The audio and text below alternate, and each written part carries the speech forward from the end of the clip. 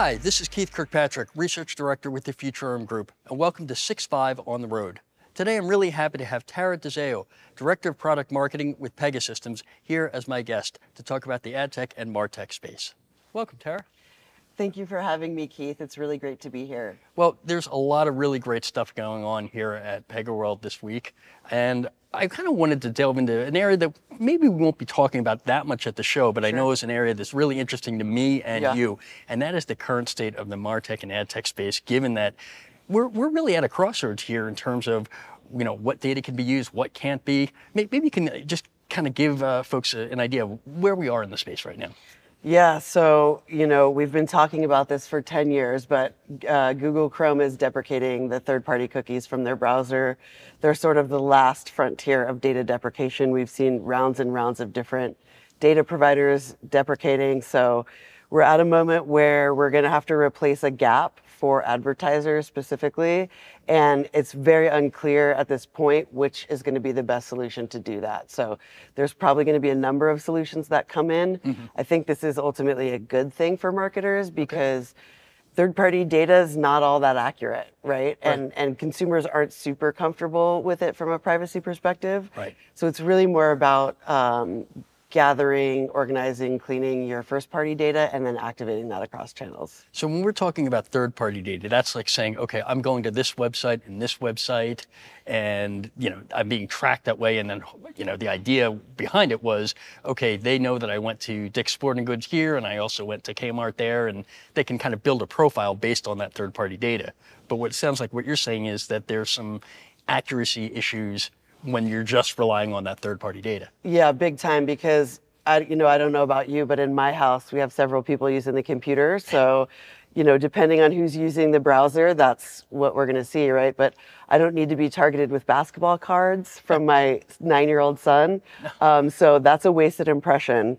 And then you add that up over time, and marketers are just wasting impressions when they don't have accurate targeting capabilities.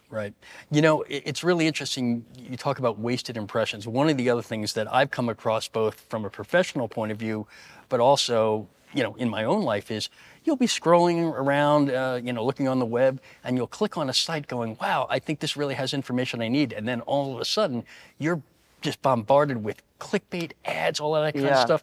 And I understand that's something called, you know, made for advertising websites. Maybe you could talk a little bit about that and why that's a problem. Yeah, so made for advertising websites are a huge problem.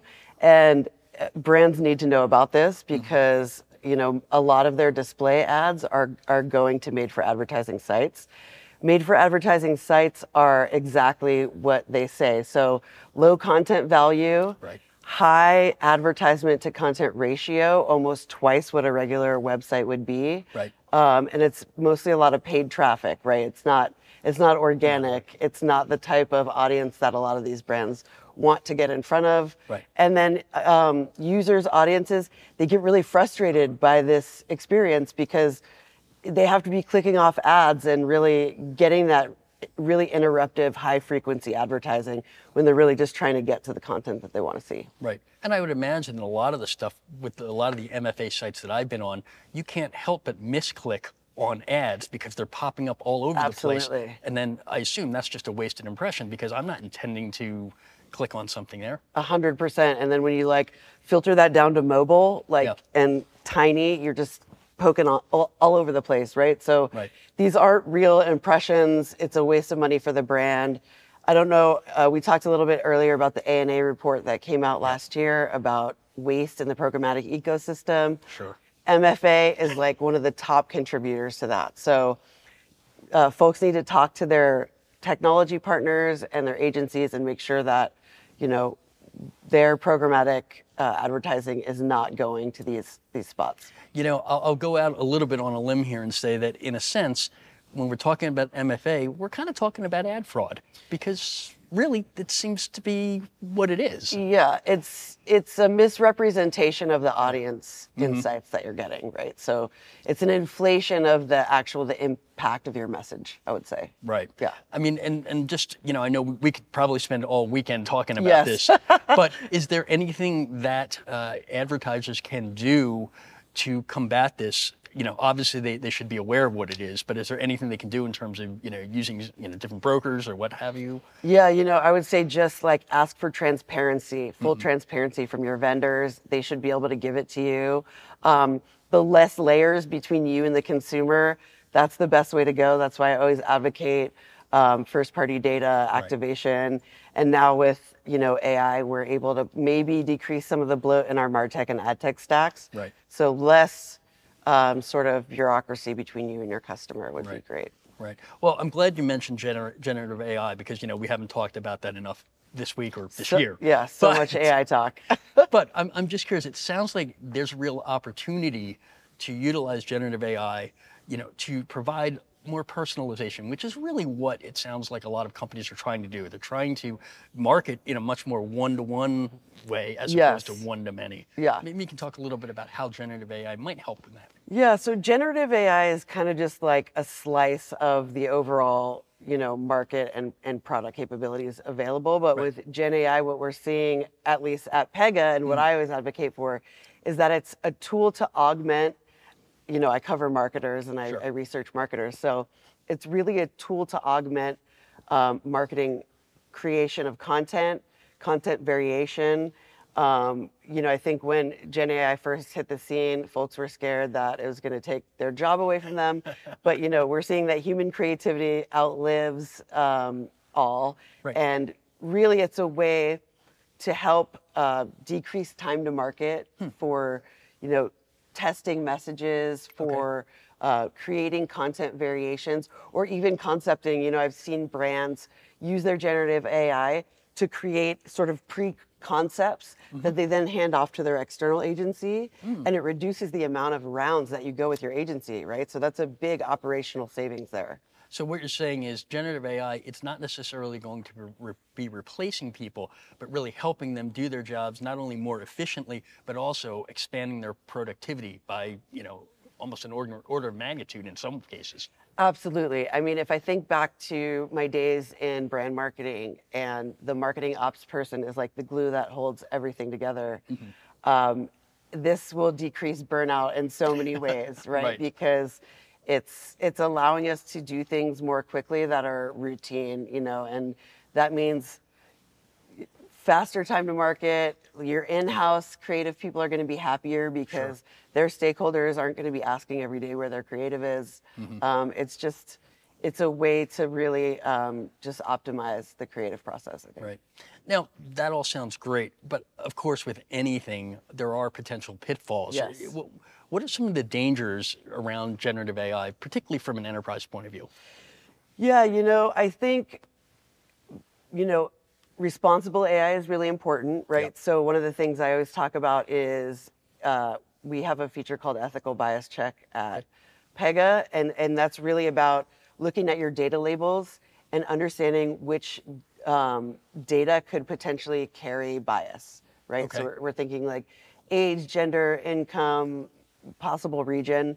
So really knowing why your AI is making those decisions, why they're serving certain pieces of content, why it's serving certain pieces of content to this customer and not that customer, it's really important. And then I would also say accuracy. When you're using GenAI, that tool is scraping the entire internet. Okay. And sometimes it hallucinates and answers without information. Right. So I always check my sources, always check for plagiarism and things like that, because it's meant to help you, but it's not meant to replace you. So you can't set it and forget it.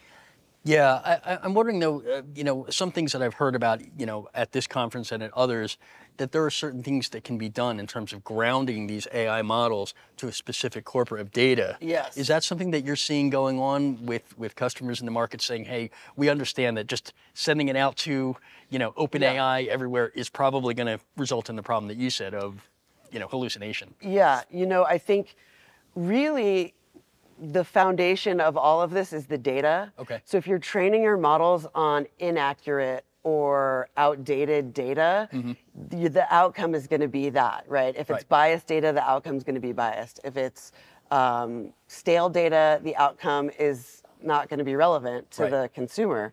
So it's less about the technology itself and more about the data that you put into it. Right. And along with that, I think you mentioned this, it sounds like it's really important to be monitoring that data consistent. You can't just set it and forget it. You need to keep going back, check for model drift, check for bias that might be creeping in, even inadvertently. Absolutely. And truthfully, primarily, that's what happens. It's a creep. It's not an intentional. It can be intentional, but it's rare. So, you know, it's really important to be checking that and having a human in the loop and understanding what's going on with the data. Right. So finally, as we wrap up, maybe you can talk a little bit about what is Pega doing in this space, and you know, what are some of the exciting things that we can look forward to over the coming 6-12 months? Yeah, you know, I mean, we talked about first-party data activation and sort of the gaps we're seeing with third-party, right? Customer Decision Hub is a real-time decisioning engine, and we're a leader in that space. And what's great about this is that CDH is able to interact within milliseconds with a customer or prospect. Okay. So you're acting on real-time insights. You can't get any fresher data than that. So it becomes a one-to-one interaction. You don't set, you know, a campaign schedule and blast out, you know, batches of pre-settled messages. And it's really a way to put hyper relevancy into your content. You can also see how your content is performing in real time.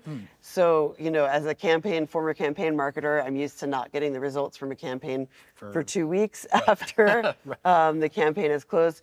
But in this new world, it's about being able to pivot in real time if something's not working. So it seems like it opens up a whole world of new opportunities for marketers out there.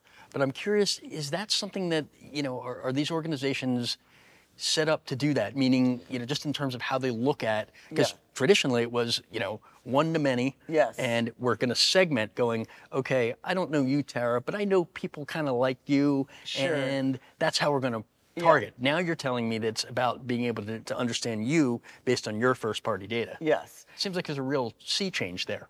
Well, I think that in terms of where folks are on the spectrum of technology adoption, that varies.